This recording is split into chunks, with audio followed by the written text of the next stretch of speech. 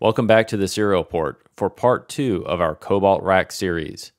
In our last episode, we nailed down a plan to restore one of our RaQ 3 servers back to its original condition. If you remember from the first episode in this series, our first RaQ encountered a general protection fault and a kernel panic. Our second RaQ, however, was able to boot all the way to a login prompt.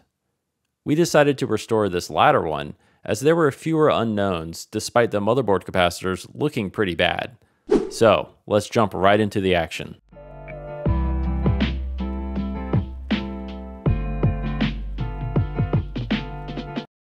We start first by removing the hard drive. We'll actually be swapping this with the hard drive from the other RaQ, as that one is the original Seagate 20GB hard drive, and we believe this one to be a replacement. The memory is next to be removed.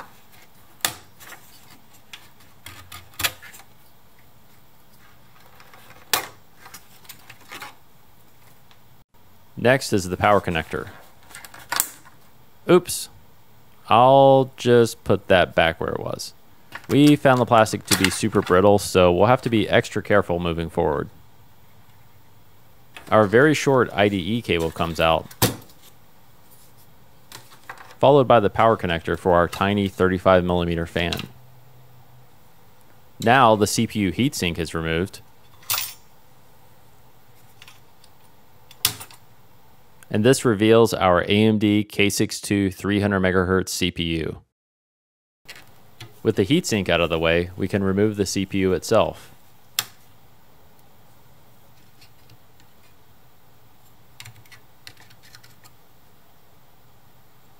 We're almost ready to remove the motherboard, but we need to take out these jack screws on the serial ports first. And last but not least, our front panel connector can be removed.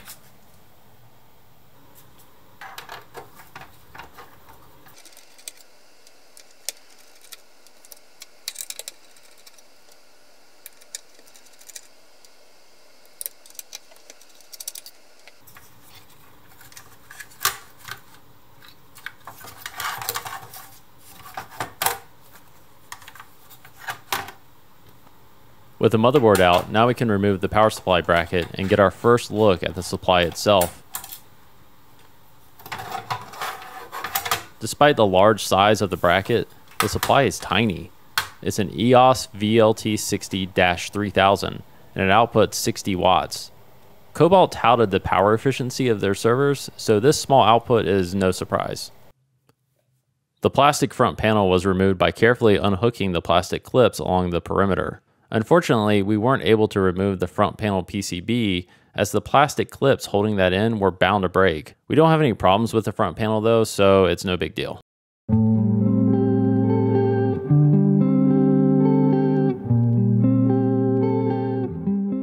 With the motherboard out, we can get started on replacing all of the electrolytic capacitors.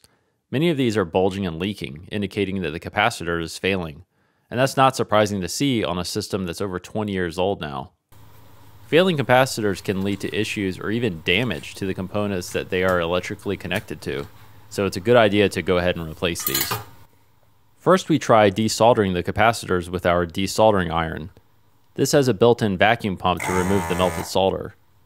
This ended up not working well because the solder used in this board was a high-temperature lead-free type, combined with very small solder pads, which meant getting enough heat into the solder without damaging the board was problematic. We used a few different techniques, including adding lower temp leaded solder, which helped with the removal. With some patience and only a couple of swear words, we were able to get them all safely removed. Here's the aftermath on the board. The dark substance is electrolyte from the capacitors that is leaked out. This is a corrosive substance and can severely damage the circuit board if not removed, so it's a good thing that we're swapping these out. We removed 16 capacitors in all, and you can see what kind of state they were in. Before we solder in the new ones though, we need to clean all of the electrolyte off the board. Our preferred method for cleaning circuit boards is using an ultrasonic cleaner with a cleaning fluid that is safe for electronic components. The ultrasonic cleaner emits high-frequency sound waves causing cavitation in the cleaning liquid. This creates tiny micro bubbles that essentially scrub the board clean. It's really cool to see it in time-lapse here as the contaminants on the board are lifted away safely. After drying the board, the end result is fantastic. There's some very slight discoloration left over from the electrolyte, so if it had been on the board for a longer period of time, it may have done more damage. Everything looks great though, and we're ready to get the new capacitors installed. For the replacements, we're using Nichicon HE series caps, which are rated for long life and low impedance, which is perfect for this application. We did notice something puzzling when starting the replacement. The silkscreen on the board doesn't follow the normal method of marking the polarity, meaning the positive and negative orientation of the capacitor. The symbol on the Cobalt board has a solid filled-in portion placed on the positive side, which is confusing, as electrolytic capacitors have their negative pole marked as shown here. The standard silkscreen symbol should look something like this one on the right, where the filled-in portion is on the negative pole, matching the marking on the capacitor. We're not sure why this was done this way, but we did confirm that Cobalt designed these boards in-house as we previously suspected, so this may have just been a mistake that wasn't caught until after production. So with this in mind, we went ahead and installed all the new caps in the correct orientation, and then bent the leads to keep them in place for soldering.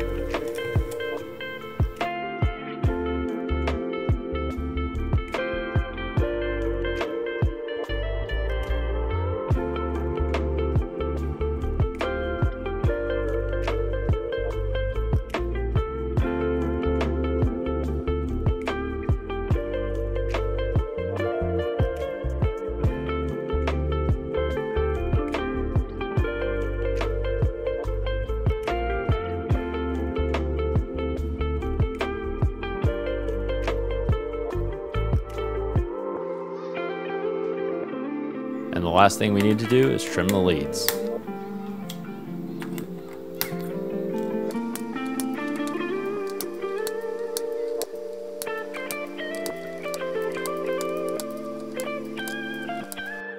And here's the finished product with the new caps installed. Everything looks great, so we can move on to the rest of the system. Hopefully this isn't becoming a theme on this channel, but there are some more dead bugs here. So let's go ahead and clean up the chassis.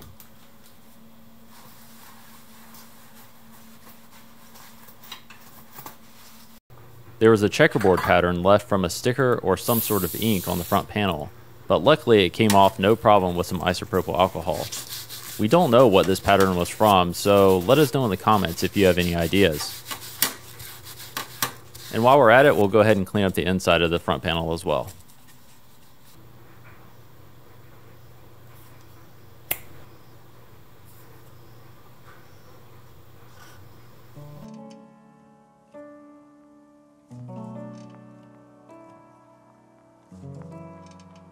It's time to reassemble, so sit back and enjoy while we get everything back together.